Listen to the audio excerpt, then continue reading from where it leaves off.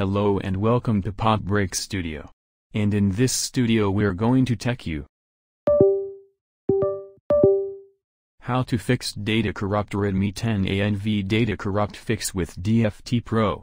To fix data corruption on a Redmi 10i using DFT Pro, you'll need to use the tool's specific features designed for NV data repair.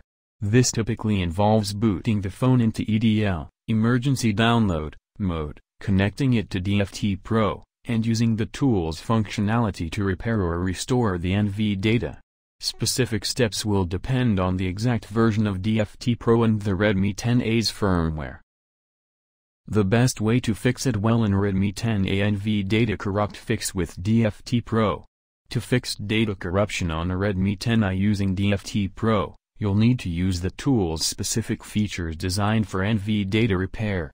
This typically involves booting the phone into EDL, emergency download, mode, connecting it to DFT Pro, and using the tool's function. How to fix data corrupt Redmi 10A NV data corrupt fix with DFT Pro.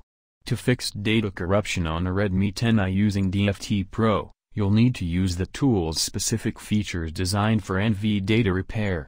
This typically involves booting the phone into EDL, emergency download, mode, connecting it to DFT Pro, and using the tool's functionality to repair or restore the NV data.